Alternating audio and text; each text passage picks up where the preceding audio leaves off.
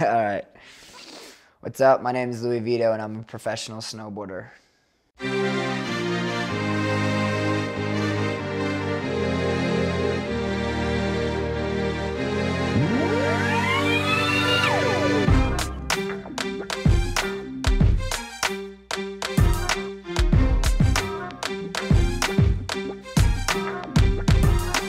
There's a few things that motivate me to push myself in snowboarding. One is just the passion I have for the sport. You constantly want to get better, and I mean, if you're not getting better or pushing yourself, it kind of gets boring after a while. So that's probably the main focus. Snowboarding's subjective, so yes, I want to win every contest I do. As long as I'm progressing, you know, going bigger, maybe pick up a few tricks, maybe add a little bit of different style to the tricks I have, then it'll be a successful year. And I think consistency is something that I really would like to, you know, master even more than I already have. And so I can go to a contest and just have the confidence being, you know, I land when it counts, and I'm gonna land right now. Everyone's gone, I'll stay alone, but I don't mind. I met a new friend today. I can hear his voice in my head. Welcome to Salt Lake City, Utah.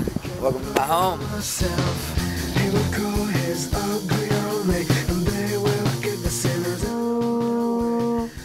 It's so funny that once you're used to a 22.5, it doesn't really feel like it's that big anymore.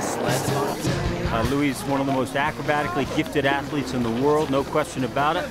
Just needs to go bigger, he knows that, and that's what we've been working on. He has at least I think 15 Bieber songs he listens to before he drops each contest. So yeah. You're telling everyone my secret, man. You're telling everyone my secrets.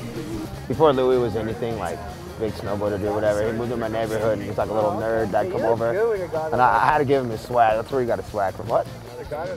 This is sick, huh? Call this Saving Private Ryan over here.